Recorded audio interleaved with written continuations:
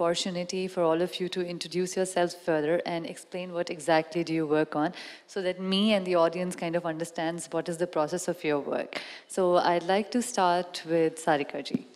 Thanks, Astha. So as I have been already introduced, as I am an architect and an urban planner, but never practiced as an architect to design houses or buildings, but always I was into city planning, like designing cities for sustainable cities for better livable and creating livable cities.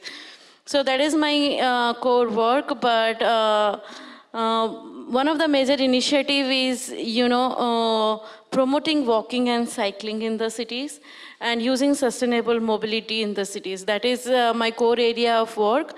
And again, it is just not promoting, but make sure that our pedestrians and cyclists are safe in our city. So basically, not doing building design, but more into street design.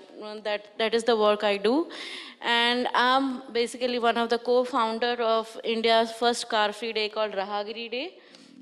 So I spread and work across different states and cities to promote walking and cycling through our Rahagiri Day campaign. I think most of us, you know about Rahagiri Day. It has been spread out to 70 cities. We started in Gurgaon in 2013. So that is my core area of work, actually. Can we have Shubhra ji? Sure. And today is the World Car Free Day, right? Yes. Yeah. Absolutely. So basically, I'm a journalist. I was trained as a journalist. After my MBA, I joined the Economic Times, and I wrote for as a feature writer with Economic Times. And after that, I joined a business magazine and started writing on infrastructure issues.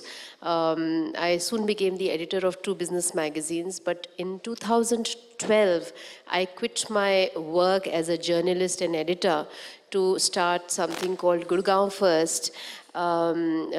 Basically, Gurgaon First does a lot of workshops, and also we've come out with a lot of handbooks on Gurugram. The idea was to make an equitable, sustainable Gurugram, and we get different stakeholders together to talk about issues that concern the city. And the prime issue that concerns the city, it is a modern city, it is a millennial city, but on sustainability issues, it has not scored so much, and therefore the idea is to create greater awareness about these issues.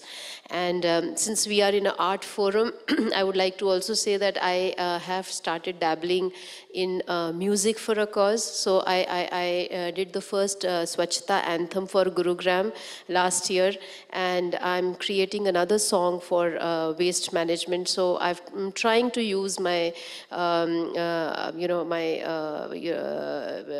interest in writing songs and poetry, and also in singing for music for a cause. So the water song should also be out in some time in the next 2 months. Thank you. That's such a wonderful way to actually put your message across through poetry, through music. I think we can all connect to it.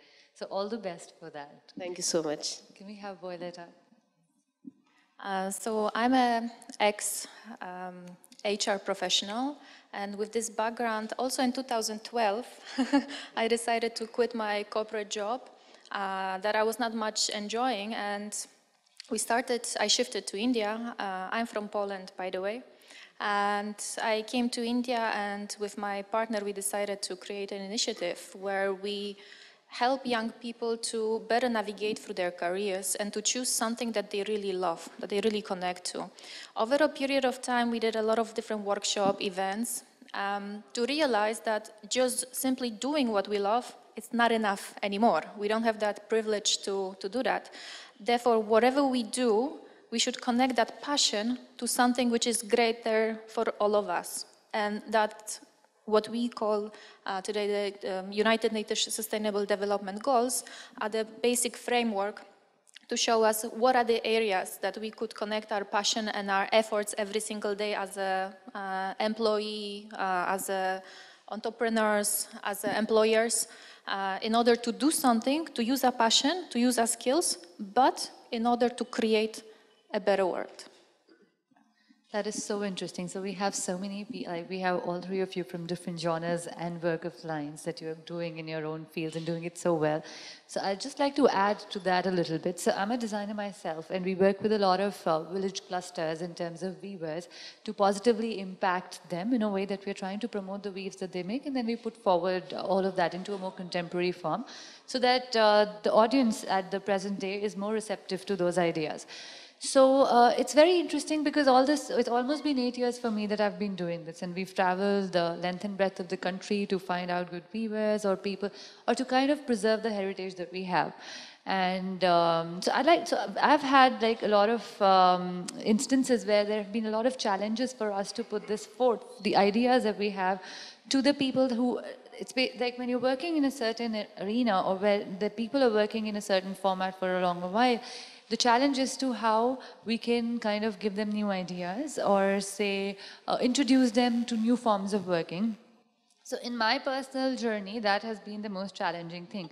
I would like to understand your challenges across, like how has it been for you guys and what are the challenges that you faced and how you've managed to, come forth and take something that you're so passionate about forward in life. So can we start with you, Violetta? What are the challenges that you faced while you were trying to set up?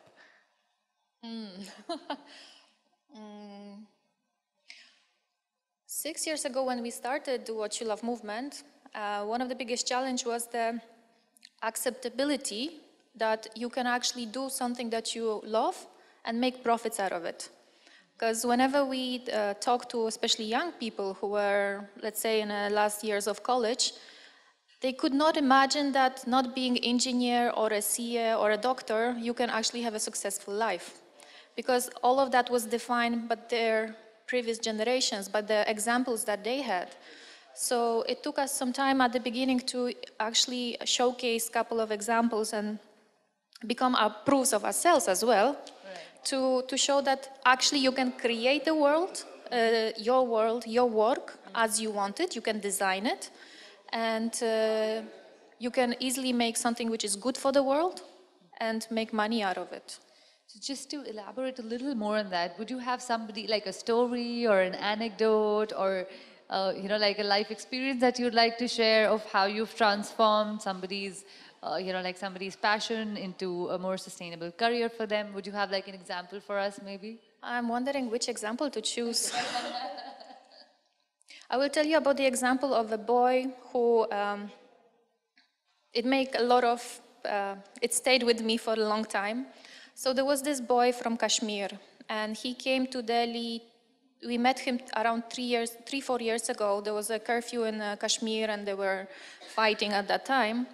And he came with his brother, with his cousin.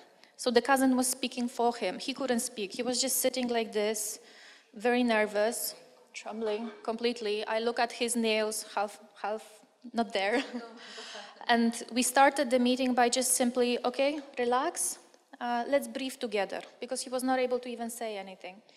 And the issue was that he was a young genius. He was making some innovations, like for instance, water purifiers for farmers in a small bottle that they could use it in their farming.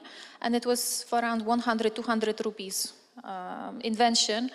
But because he was always this kind of a child who would break the toys, make something new, the parents were very unhappy with him because why did you destroy this toy again?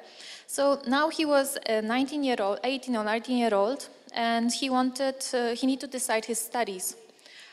Because of his poor background, he couldn't go to a proper college to pay for his studies, and because he was particularly interested in that area, his marks were not good enough to give him an entrance. So he was only with the option of paying 1 lakh to some university here around Delhi, and he had no money for that. So what we told him is that, okay, fine, don't go back to Kashmir right now. What we're gonna do is, first we're gonna find you a place to stay. We found a place where he was working as he was helping in a hostel. So he was meeting a lot of international people. His language skills improved a lot by that. Another thing is, we said, you will not apply to any of these IT Delhis or any other colleges here. You're gonna apply to MIT, the one in US. And the whole half a year, he was preparing for those studies. We arranged for him the coaching center where he could do it and help him to write the application. And when he was in that hostel, meeting people from all over the world saying that I am about to apply for MIT, from this boy trembling, He had pride in saying he was that. already a different person. So just to keep this story short, he didn't get into MIT, but that was not the point. The point was to restore his faith that he can do something. And he found another university here. He finished it. Now he's back into Kashmir. He has his own innovation studio, I think, with some kind of a fund from the ministry over there. So basically, he's continuing his passion for innovation back home for his people, as he always wanted for the farmers. So that's something that really stay with me, that you, with all this turmoil in your life, you can actually find that way to follow so your passion. interesting. That is so interesting and impressive as to how you're changing lives. That is really interesting. Can I have you? Yeah. You know, 2 or 3 challenges really. One is that, you know, we are always struggling with a mindset change when we're talking even about things like waste segregation, you know. So there is a mindset, we are habitual, or even if you're talking about plastics, you know, do away with the plastics. So, you know, we're so used to carrying the, you know, or buying the plastic bottle.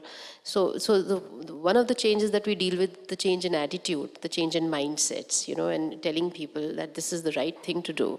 And so in that case, I think Sarika and us, you know, so even, for example, Sarika is now talking about, you know, that please make space for cyclists, pedestrians. Let our streets and roads be more democratic. Let them be for all, not just for cars. So, you know, so these are some of the mindset changes that we deal with. So awareness is what you're Awareness trying to and also promote. attitudinal changes, right? Right. And that's number one. Number two is, you know, when I actually ventured out to, you know, have something, a social enterprise of my own, and, you know, do this from a corporate setup, you know, there is not still a lot of credibility of the work we do. Right? So for example, I had since you ask incidents, I had my bhua who asked me, you know, an aunt, she said, why are you doing this? You know, you are in a set corporate job, we read your articles, we're so proud of you. You know, why are you doing this? Are you wanting to get into politics? You know, and you know, politics is a dirty game, don't get into that. So I think half my relatives still think that I want to get into politics, and which is why I have started doing this. So You know, not different realizing that there is a credible space for something like this. You know, and there is a credible space for something. There's, you know, and eventually I had to seek a lot of like-minded people like Sarika and some of our friends, you know, where we connect and we communicate to each other, and, you know, we talk about our own challenges, and we also entertain within each other, because, you know, we are not the kitty party types, etc. We're concerned about our city, right? And yet we want to have some fun, yet we want to be normal. We are humans, you know. So that's the second thing was about credible space, and therefore finding like-minded people was so critical. Otherwise, you know, we wouldn't have survived this long. The third thing was that, you know, I would love to see when social enterprises are also commercially sustainable. You know, so having models where good, intelligent, professional people will only get into social, you know, initiatives and social enterprises when, you know, there are commercially ways of, you know, also getting some mileage in terms of financial mileage out of it. And I 100% believe, and it's my really, you know, it is my belief that if you are doing goodness, there should be money in goodness too. You cannot be doing charity or philanthropy. So, you know, these 2-3 challenges, I would say that, you know, I would love to see more social enterprises come up, love to see more intelligent, professional, focused, hardworking people get into this space. I'm sure, like, you know, there's a generation, or maybe there are people who have similar visions, and that message is being put across. I mean, there are ways that we are doing it. So I'm sure this challenge will soon be not Absolutely. so We are seeing the change. We are seeing the change, but, you know, for us, you know, we had to struggle and find our spaces. It's a slow process, yeah, but it's coming forth. absolutely. Yeah. Right. Sure. Can we have you, Sarika ji? So a lot of common things actually that both of them have shared. But you know, one major thing that I want to share with you all, as we as a citizen or as a human being, and what we say that our political leaders or bureaucrats, we don't set our priorities in our life. That's the major, you know, anecdotes or the issues that I can see. We always, you know, always in a grievance mood. We are not there for solving the problems. There is no like, we always go with a problem to, like, you know, as a kid also we go to our parents with a problem, not with two option of solutions also.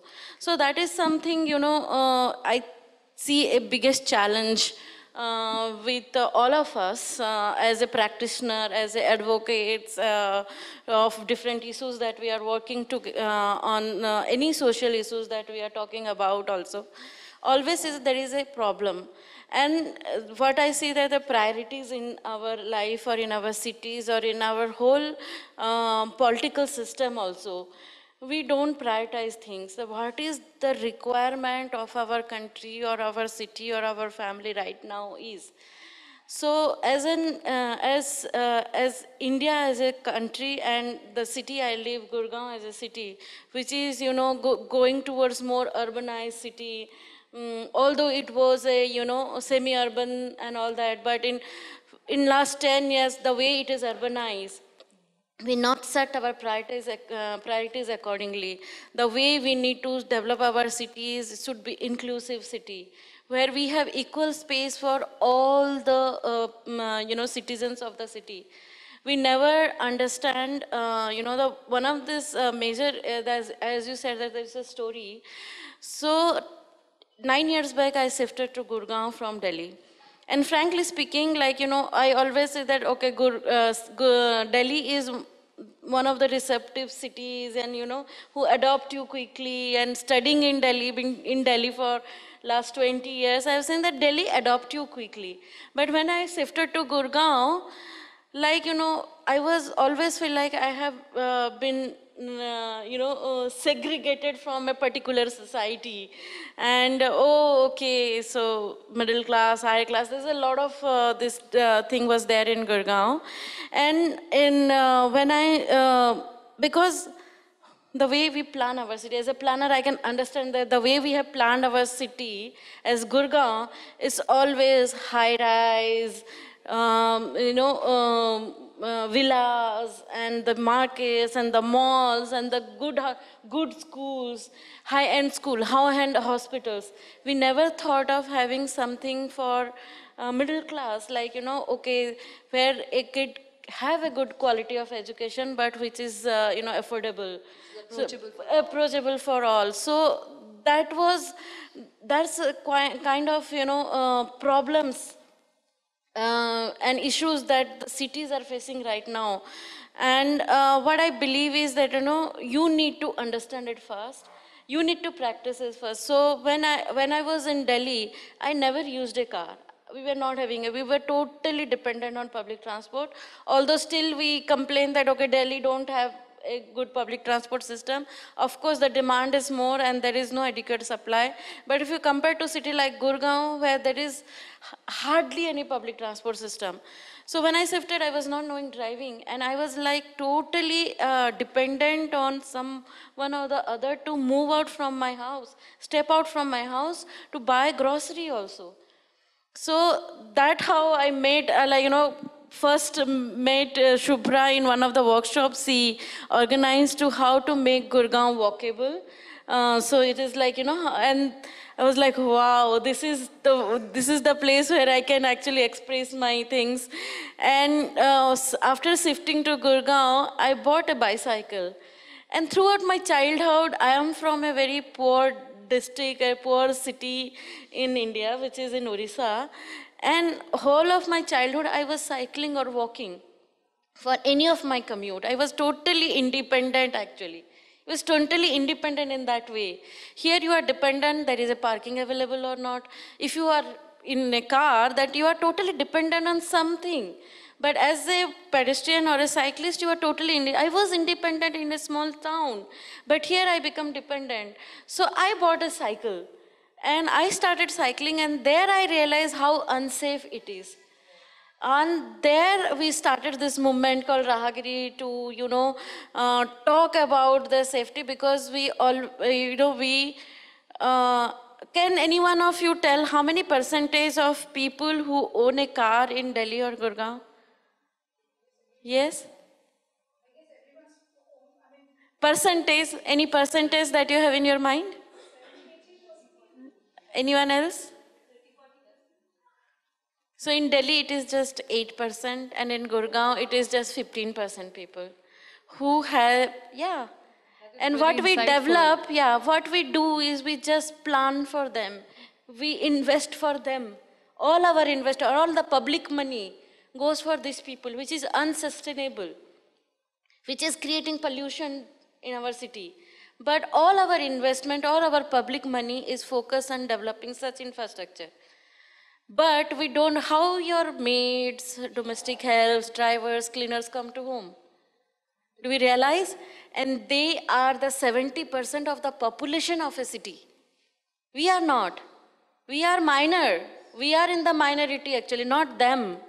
If you see the number of population, number of housing, either square feet or whatever, it is them. They are not the minority, we are the minority. But when we plan our city, when we fix our investment of a city, when we plan our budget for a city, we just neglect them in the city. We don't give any budget in particular development for them, the one who are the 70% of the population of a city. So that's how we started this, and that's why all this fight is about, how to make people understand who has the voice. We have the voice, we are sitting here and talking about. So we as a citizen who are who can talk about behalf of them. Because I work on safety of pedestrians and cyclists, as I said earlier. So in India, more than 2 lakh people die due to road traffic crashes. More than 2 lakh people. We are the leading country in that. And 50% of them are pedestrians. And 50% of them are pedestrians, then almost 49% of them are poor, who are the bread earner of a household. So that's how this whole thing of economic imbalance and everything, small scale businesses or small scale, everything impacts on them. That's why we lose 3% of our GDP because of this. So we need to understand all this thing, and we need to voice out this on behalf of them, talking about them, that how unsafe they are in a city. Either it is movement, either it is their commute, or their livelihood, or the way they are living in a city. So that's how we thought, let's us cycle. And as I said, there is, sorry if I'm taking a lot of time. So I just want to tell a funny thing. When we went to the authority and the political leader of our city, when we said that, we want to start this Rahagiri Day, where we want to block a certain kilometer of street, and we will not allow any vehicle, and just people will come there and walk, cycle, kids will come, do skating over there, there will be yoga and all that. They said, are you mad? Who walk in this city? Who cycle in this city? That was their reaction. So if you allow people in Gurgaon, they can take their vehicle till their bedroom. So this is the kind of knowledge they were having. So one thing I said, the priority. Second thing is knowledge. Like you said, 70% people have cars, or 40% people have this. So knowledge is the biggest problem. So platform like this, it should be more of such discussions, small focus group discussion happening around all this, helps you to understand, to get that knowledge, that what is the reality in the ground. So then we said, no, in Gurgaon, around 70% people either walk or cycle. They got surprised. I said, we have data, we have survey data.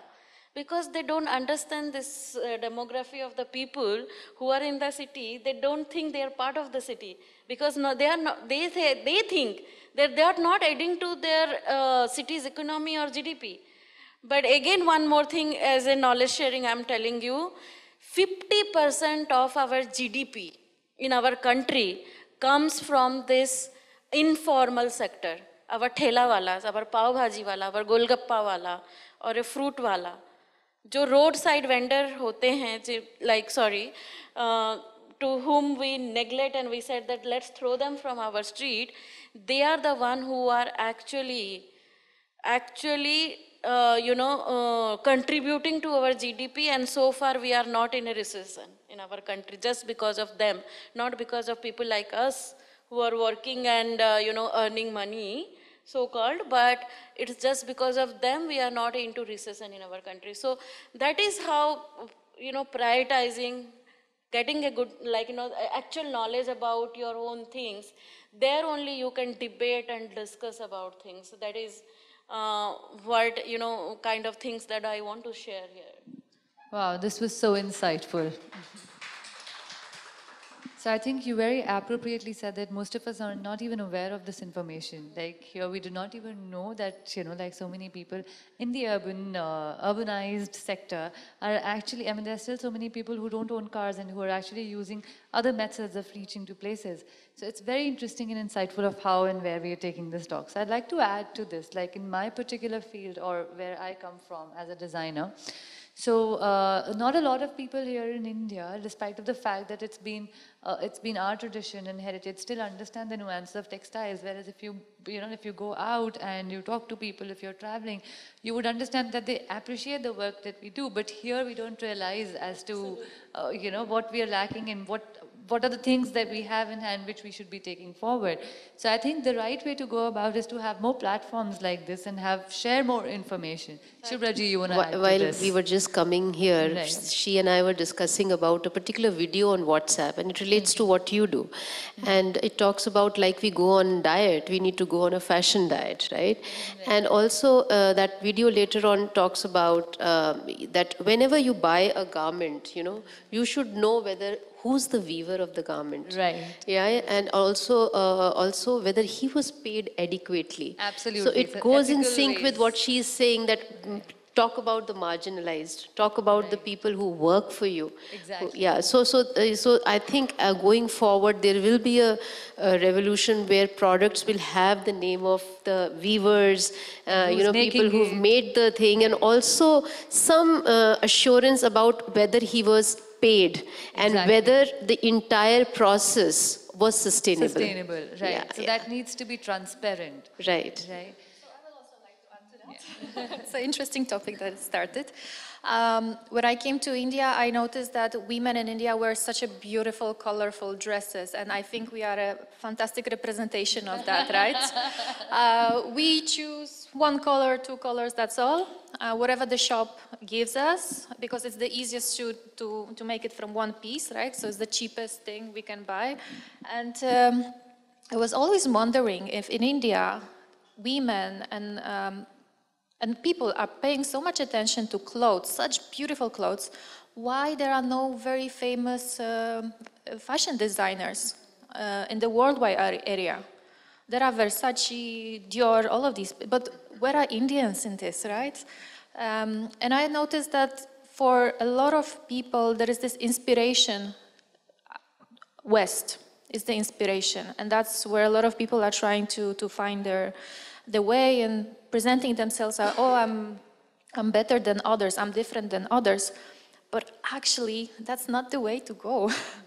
Because in the West, we have boring clothes, we have less sustainable lifestyles, we produce much more garbage, our lives are we have more roads, more cars, which emits to the environment, and so on and so forth. And I really appreciate in India that there are here already so many amazing sustainable solutions which people don't really want to use because they are not fashionable anymore. Khadi. Right. This Absolutely. simple example. Or chewing neem tree instead of using the plastic toothbrush. Absolutely. Or matka. Or copper bottle. I could continue with a lot of different ideas. But I wish that to that we all find those solutions here and to get proud of them. That this is something that we really want to use and not only look at the West or new plastic bottle somewhere in the, I don't know, having a Starbucks plastic thing, which is plastic cups. Which is super fancy because you have the logo over there. No, it's not. It's coconut, it's much more fancy. Absolutely, absolutely. So this leads me to a question that, would you like to, like, yes, of course, bringing in more awareness and information is one thing, but would you like to tell the millennials, or let's say the generation, or in terms of the public, like one thing that they could do every day that brings about a very, like a positive impact to the society? Valetta, we would like to start with you. So something that you, we've already said a couple of things. No, you can go ahead. So you can go ahead and kind of suggestions try that to you combine them. Right. Number one, that because of my background and career, it's a very important thing, and how we use our everyday life to contribute.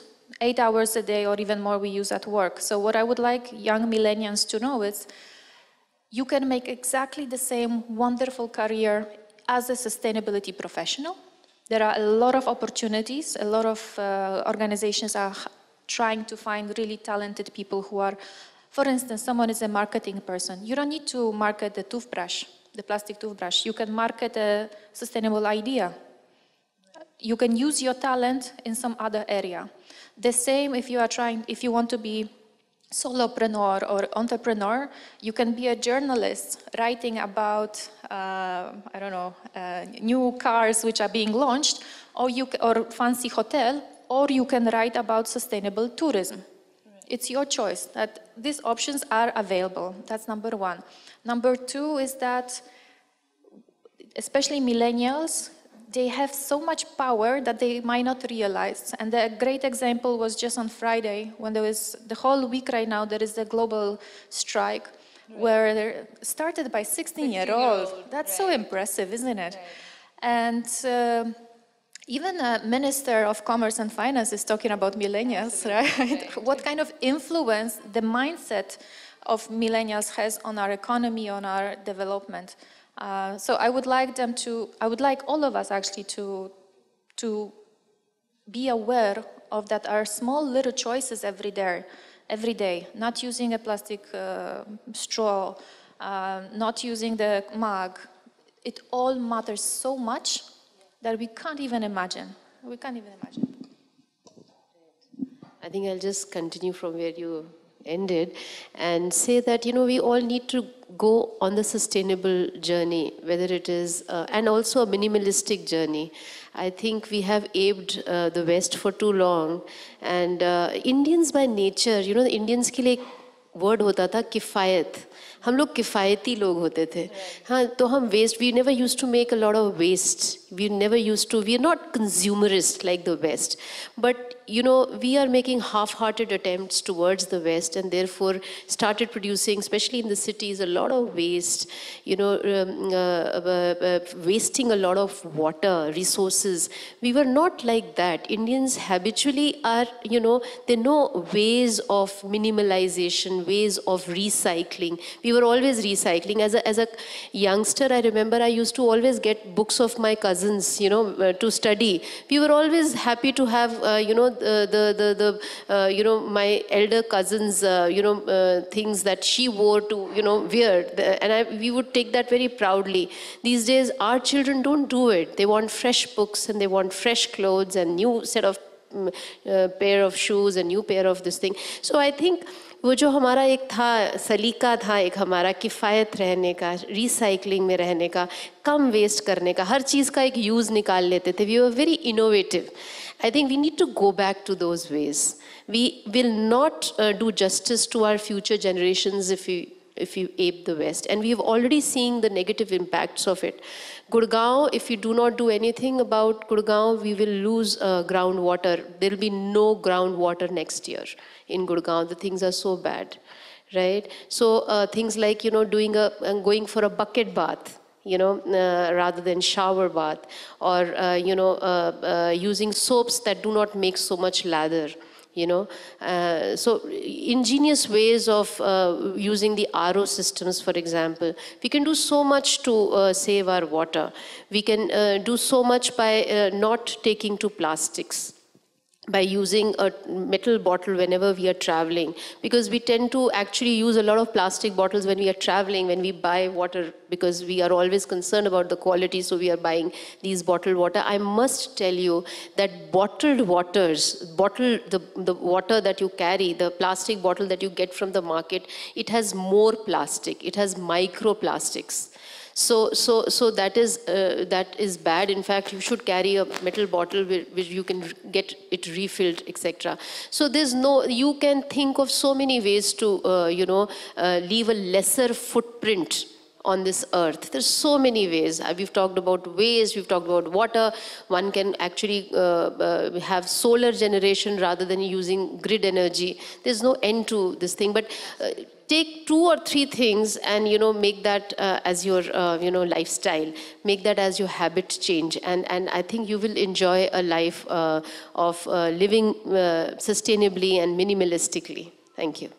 I'd like to add to that a little bit. So I read an African proverb. So it said, we're not, Mother Earth is not inherited to us by our ancestors, but we actually borrow it from the new generation. So we should not consider it as, like that this is like our right to kind of exploit what we have. We should try and save as much as we can for the newer generations to come. Absolutely. So, I think our generation from last 20 years, who are in now 40s and 50s are the most destructive generation, I will say. We always said, oh, our parents were so orthodox, so they were this, so our grandparents were. But if you see the whole system, the way their lifestyle was actually more cultured and more sustainable than what we are right now. Without understanding the context of it, we Exactly. So even the way our cities were planned, see our ancient city like Banaras, okay, or any other old city like Pink City area or what. Why they were that time had this narrow lanes and multi-storied. Now we are as a planner coming again to such planning. Oh, we need compact planning.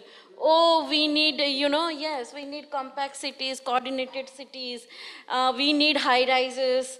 And, that time also, any city you see, old cities, either Nalanda University, you see the way the university has developed. Banaras, you see, or even, Gujarat, the Kutch area, you see the way, even in Orissa, you see the whole Bhubaneswar and all that, the way it has been developed, it was not sprawl anyway. Because people again wanted to be, commute less. Because if you have a compact city, then you just need to travel 2 kilometers, 3 kilometers, 4 kilometers for work, and you can actually walk. Okay. And then whole thing about, compact cities, everything you are having in your own vicinity, like your schools, your shopping, there was no mall culture, and this whole markets, open markets. All this kind of, planning that time our planners had was more and more sustainable than the way we are planning our cities right now and developing our cities right now in the world of modernization. This is not modern. They were more modern thought they were having. We are totally, they were having the whole vernacular thought of planning cities and developing cities. So I think we are again going to same thing, and actually we are talking about the same thing right now as an architect and a city planners, how we should go to our ancient kind of planning and designing the cities. And as Shubhra said, in that way you actually reduce a lot of waste. If you have a compact city, then your sewage system, your drainage system, your everything become compacted. You don't need so much of infrastructure for that, your city then. So that is how we can actually look into more sustainable way of living and addressing these issues. And first thing, again, one last thing I just wanted to tell is do your own bit. That is very important. You just, every day you think what extra thing that you have done today which you don't need in your life. Would you like to suggest a few things that we usually end up doing and then Yes. we can So, kind of... for example, a lot of shopping that we do, Right, of unnecessarily, course. that we don't want so much clothes. Right. But we have a habit of, okay, we have money, so let's go and shop. Right. You can use that money in very different ways to actually, so we are thankful to God, and we are the privileged people actually. When I tell some of my known or friends or all that, oh, we should help this, underprivileged school or this and that, we should start donating and all that. I said, no, we have earned it. Because we are educated, we have studied it good in college, we have studied there, we are working so hard to earn this money. They have not done it. No, I said, no, it is not you. It is the society who has given you. So you have to give back to that. You have to give back. Okay, so that way, please try to give back to your society, because you are the privileged one who can give back. So please try to give back. Second thing, actually, we need to be in diet in everything. You are running out of time. Diet on everything, actually, not just food. Diet, time also, not talking much, sorry. Last thing, so actually just get into all this, how you can actually reduce your own needs and deeds in your life. That is, I think we can make a very beautiful world.